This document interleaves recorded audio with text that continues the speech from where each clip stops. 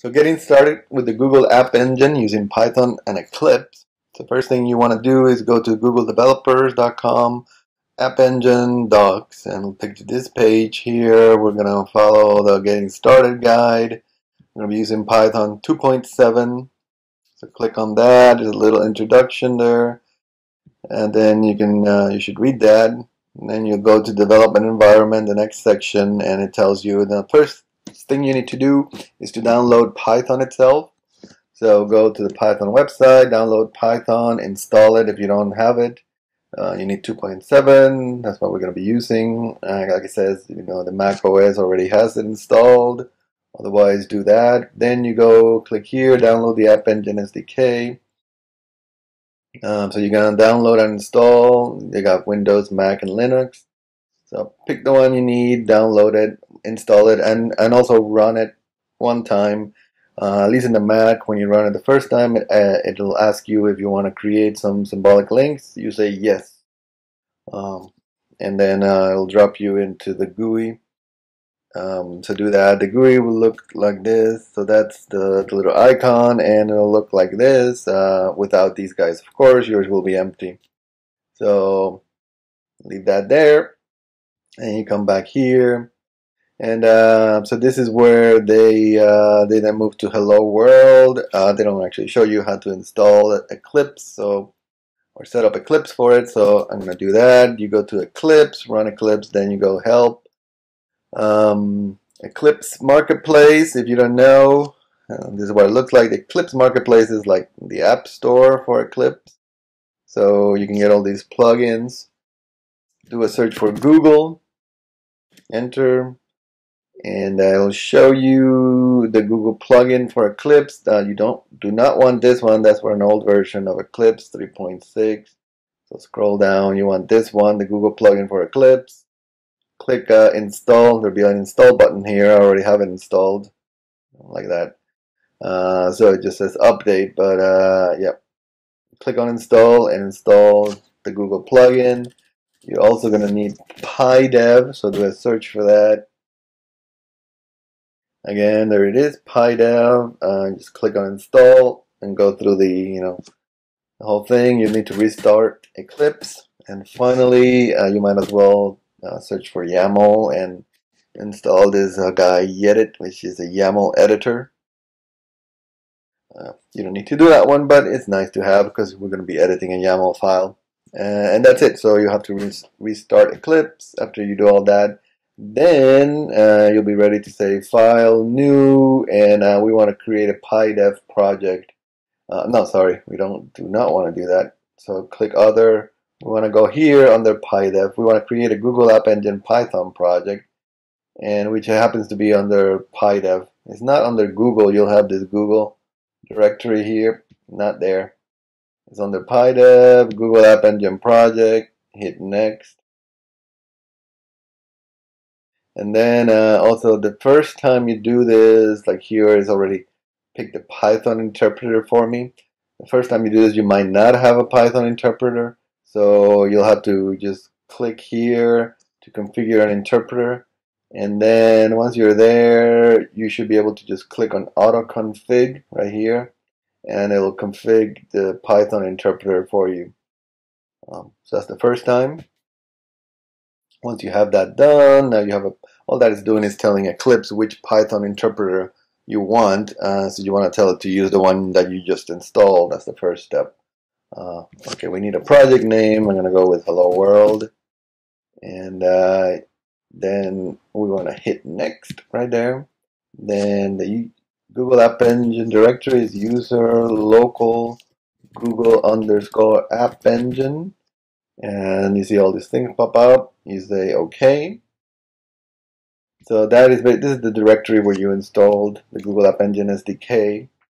So when you create those symlinks, it'll actually in the Mac it'll symlink to here. Click Finish. And there you are. You have a Hello World project, but it doesn't have anything on it, just the Python libraries.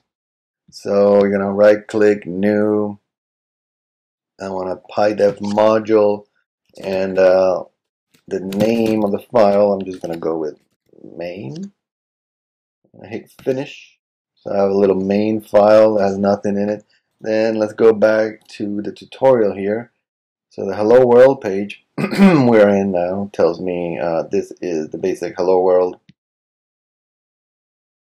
program. So I'm going to cut and paste that guy over here. Boom, there I go. Then I'm going to go back over here, and it says I also need a configuration file, also known as an app.yaml file. So I need to create that. I'm going to go hello world, new. Oh, by the way, I don't like this actually. I like to put the source file under a source folder, so I'm going to do that now. Create a health source folder there, then I'm going to move this guy over there. Okay. Now I'm gonna, under there, I'm gonna create a new file. I'm gonna call it app.yaml. Hit finish. There's my app.yaml file, and then I'm gonna go back over here. I'm gonna copy from the tutorial what they say. So there's my app.yaml file, and just to go over this, I have to change. The one thing I need to change here is this is main, because I call my file main, so this has to be main, and the .app, this app, it doesn't refer to this, it refers to this variable here, app. Right? So if I change this variable name to app2, whatever, I would have to change this to app2, but there's no need for that. So I'm not going to do that. So this is the basic hello world. Now I have created it. Now I need to set the server to point to this so that we run your Google App Engine Launcher, which should be running. This will be empty, but you're going to go File, Add Existing Application, because you already have created the application. Browse, and then you're going to browse to the directory that holds the app.yaml file. In this case, it's the src directory. I'm going to choose that.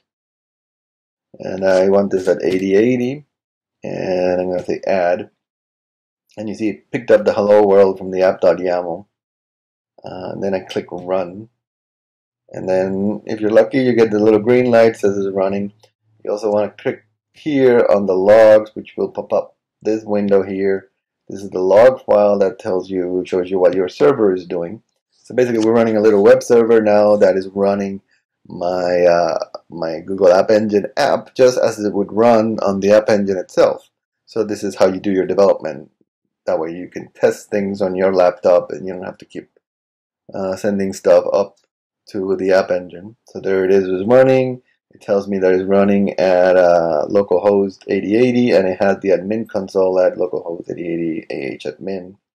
So what I can do is I can go back to my browser, open a new tab. I'm going to go to localhost 8080 and there it is. Hello app world.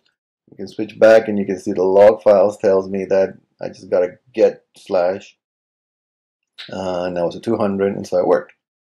So now, you can go back to your Eclipse and I can change that. I'm going to say, hola, we're about mundo, oops, and change it to Spanish. I save it and I don't need to do anything with the App Engine Launcher. I can just go back to the browser, reload, and boom, there it is, hola, mundo. So mostly you don't need to mess with the App Engine Launcher. You just keep it running and keep the log file running and see what's going on. Just go switch between Eclipse and then going back to your web browser and hitting the reload button every now and then. So there you go. Now last thing is the publishing thing. Go back here, uploading your application.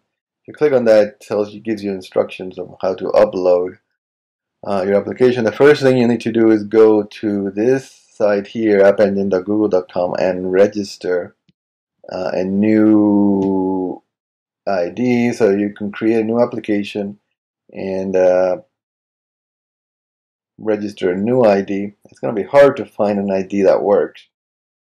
Once you find one that works, you can check availability. Like Google is taken. Most words are taken. Eventually you'll find something like I have a CSE 242 test app. So once you get one that works, like CSE 242 test app, CSE 242 test app, you put it there. So you change your application ID to that, and then you see the App Engine launcher. Notice that, change this to that.